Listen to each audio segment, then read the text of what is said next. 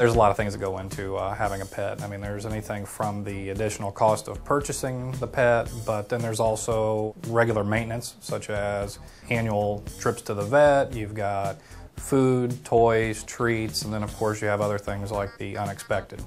You may have a medical issue that needs to be addressed. Could run anywhere from $100, $200 up to probably $1,000 depending on the severity of it.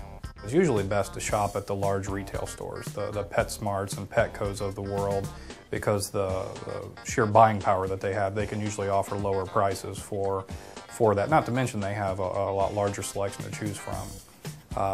The biggest issue though that we come into in terms of major costs with pets is the medical expenses. And one of the easiest ways to go about doing it is to get all the preventative care through a low-cost option, such as a few clinics that are offered through the central Indiana area. You can get spay-neuter services at a discounted rate, preventative heartworm, flea, and tick preventative medications as well.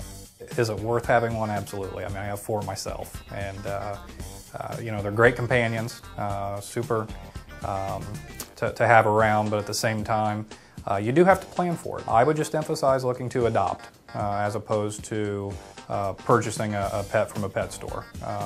There's a lot of history behind those pets at the pet stores, and like I said, with the costs that go into purchasing a new pet with all the medical care and things that are needed, shelters provide a great way to get it at a very, very cost-efficient way.